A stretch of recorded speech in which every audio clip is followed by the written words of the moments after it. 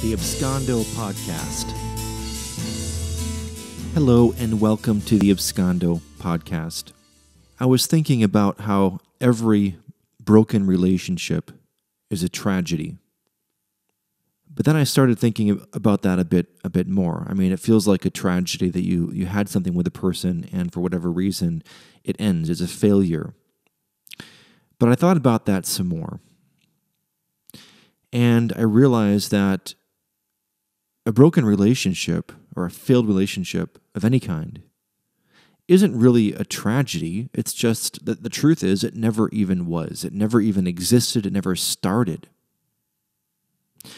Because if something is real and true, then it must be eternal. If it's changing, then it really isn't, well, it's not real. It's not eternal, right? So a connection with a person that actually is capable of having an ending or of breaking was never a relationship.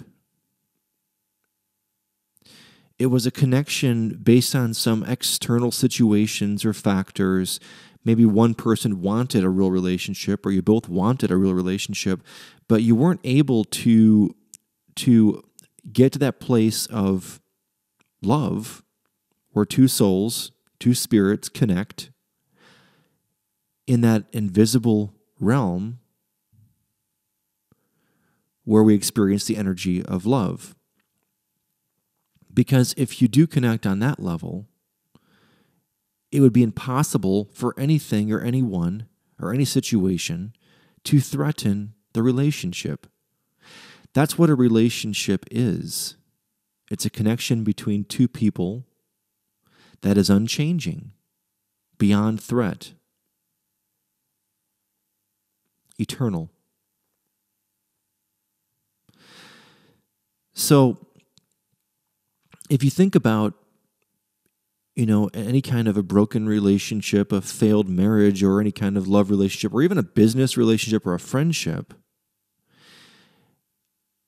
whatever is real about it should still be true. And by real, once again, the definition of real and true is that it cannot be changed. It's beyond threat. It's unconditional. So when you look at it this way, the end of a relationship, well, it's impossible. It wasn't a relationship if it can end.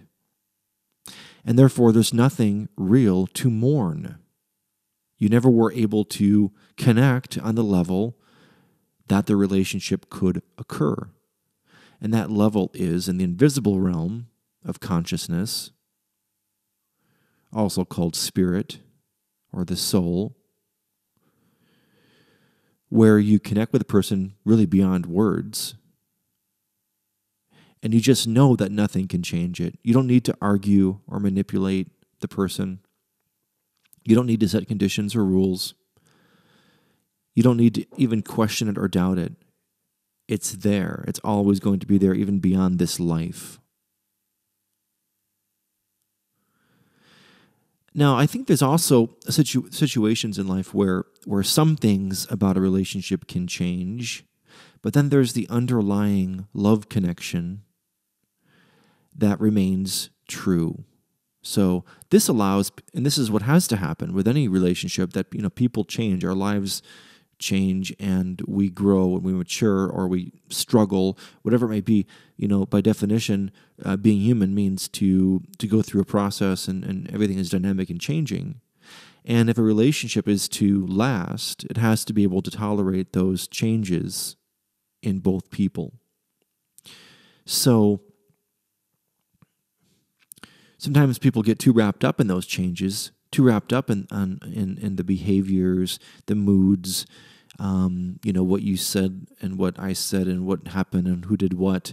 And if there's an underlying love, if there's an underlying relationship, which I'm defining, and I think I'm defining it correctly, which is by definition, it's based on love, which has to be unconditional because love is unconditional,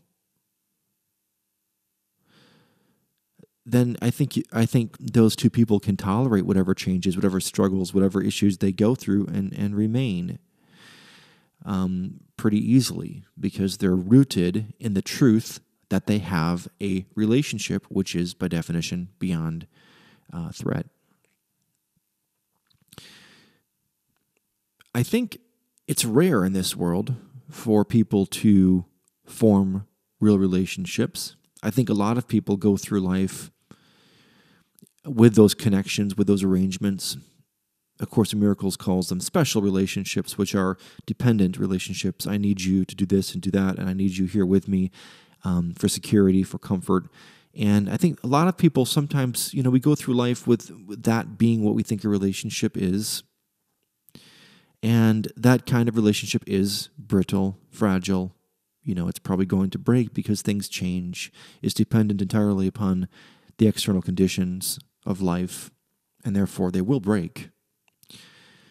And at the same time, a real love relationship, it may change form.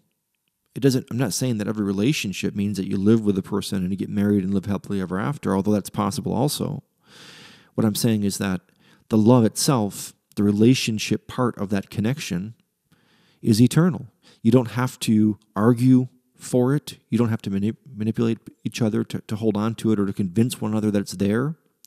You don't have to fight for it. You don't have to do anything. You can let go of the person completely. And this is what's meant by this, that to love someone, set them free. So you let go of any situation or anything having to do with the physical realm while honoring the relationship, while honoring what's real about what you have between you. And to do this is liberating. To do this will help you cope with rejection, with breakups, with failed friendships, failed business relationships, because you just simply realize that it never was. There's nothing to be mourned if it never even was there. And if it is real and if it is true, it's still there. You don't have to argue for it. You don't have to fight for it. You just have to honor it and be open to it. I hope that makes sense.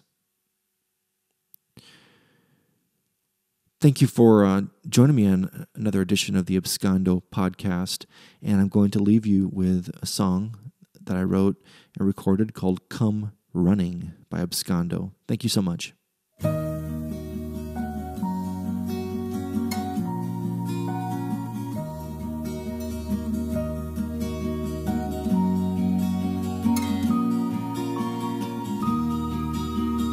All those times and all those ways I offered to you myself, and all those times and all those ways you gave to me yourself. We have always found a way when the world is dark and grey to love the love we have. If there ever comes a day when I need to run away, I think it's time to ask,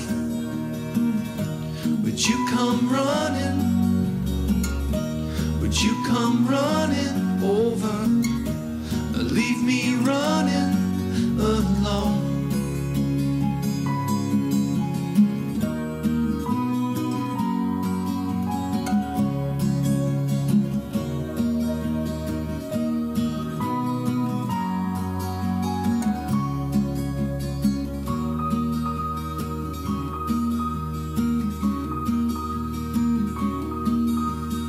Every time I lose myself, you pull me back.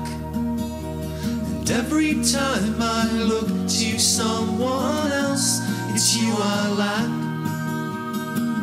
We've always found a way when the world is dark and grey to love the love we have. If there ever comes a day when I need to run away, I think it's time to ask, would you come running? Would you come running over?